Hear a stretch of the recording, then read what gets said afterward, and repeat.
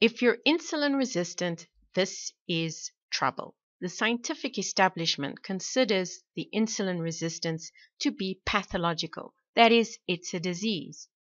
But is it?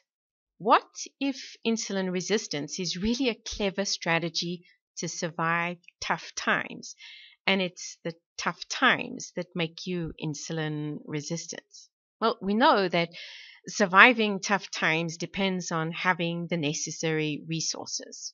The immune system produces sophisticated weapons, but these weapons are useless without boots on the ground. And a very famous general once noted, the troops must be fed, starting with the chief of the armed forces, the brain, then the soldiers on the ground, the lymphocytes and macrophages, who are the cells doing the actual work. You also need someone organizing the distribution of scarce resources during tough times. So it pays to keep the quartermaster happy. In war, everyone else is expendable. But the quickest way to descent is hunger. So you do need to feed the everyone else. But when resources are tight, it's a balancing act. Could this be what insulin is up to? This is what a Chinese computational biologist proposes.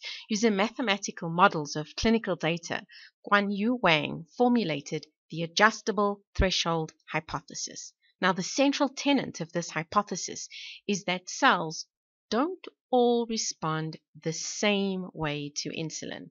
It's an intriguing idea based on the viewpoint that insulin is running the body's stores, and when supplies are low, insulin makes a plan. Join us for this episode of Better Body Chemistry TV as we contemplate whether insulin resistance is not the ultimate survival plan.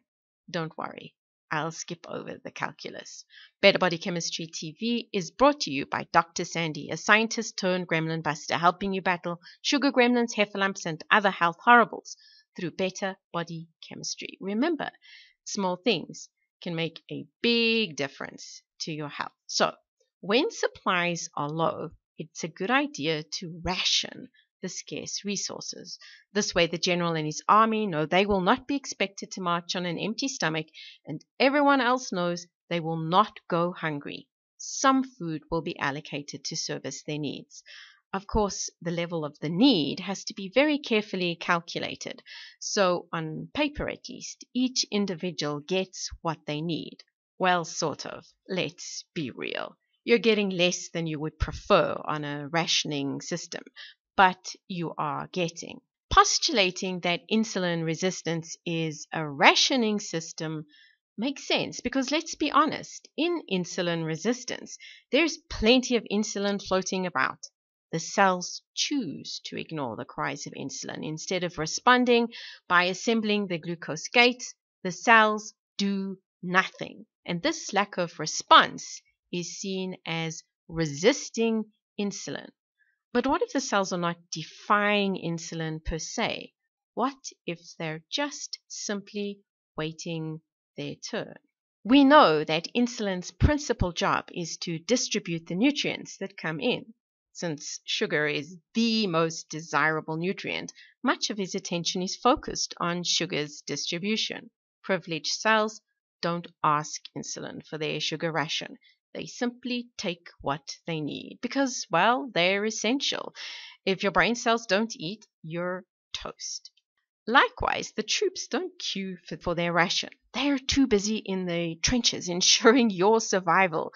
So insulin only controls the sugar supplies for the less privileged cells, which in body terms is the liver, muscle, and fat cells in that order. Now, the adjustable threshold hypothesis explains how these cells know when it is their turn. We know insulin interacts with these cells through the insulin receptor. Think of it like a door. Insulin knocks, either the cell opens the door or it doesn't. Biologically speaking, this is an all or nothing response. If the cell opens the door, insulin is able to step through the door and make things happen. As I've said, he's rather bossy. The thing that he makes happen is he gets those glucose gates assembled, allowing cells to accept sugar deliveries. To open that door, you need to hear the knocking.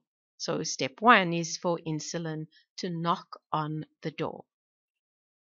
Here's the catch. When supplies of sugar are tight, he creeps around quietly knocking on doors where he wants to make a delivery. Now, delivering to the quartermaster or the liver is helpful.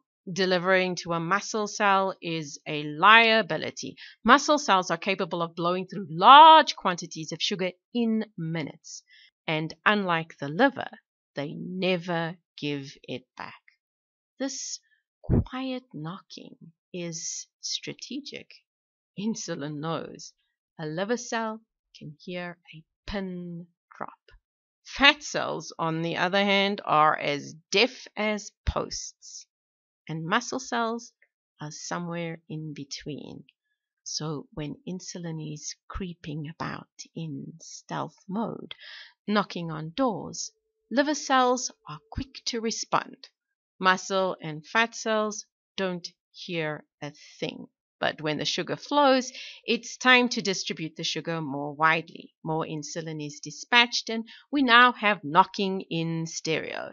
This knocking can be heard by muscle cells who happily take a sugar delivery. Of course, to get the fat cells to hear insulin is a little more challenging.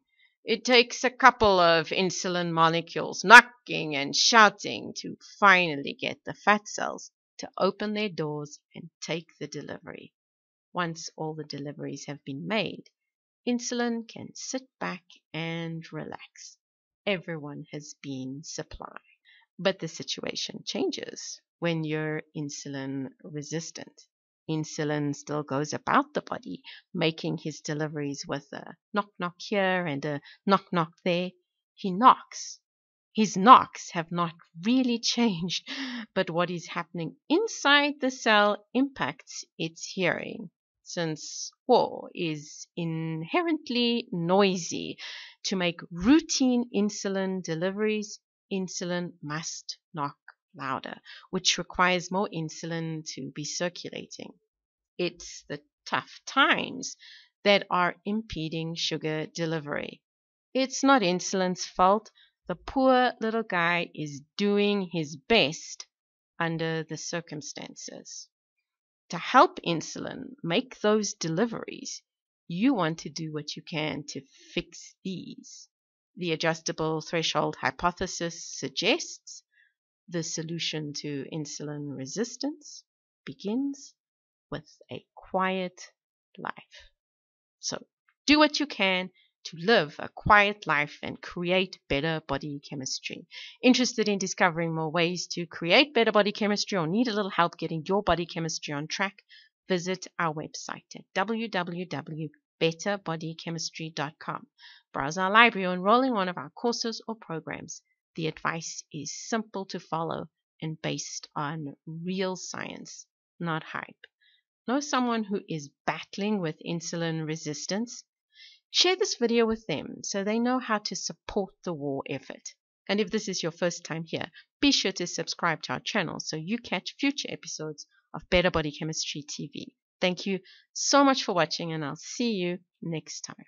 Remember, small things can make a big difference to your health.